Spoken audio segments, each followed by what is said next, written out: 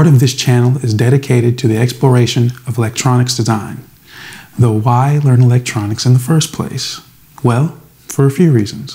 One, electronics design is a great exercise in critical thinking and resource management. An ever-present question for an electrical engineer is to ask, how do I get a circuit to accomplish a certain task given the materials I have at hand?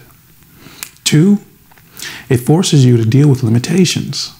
Just as in other areas of life, for everything gained is another thing lost in electronics. Thus, reckoning with limitations is a huge part of engineering, which will better equip one to do so in other areas of life. 3. Dealing with limitations causes you to be creative, and creativity often leads to innovation and invention. 4. It's just all in all a good time. Thanks.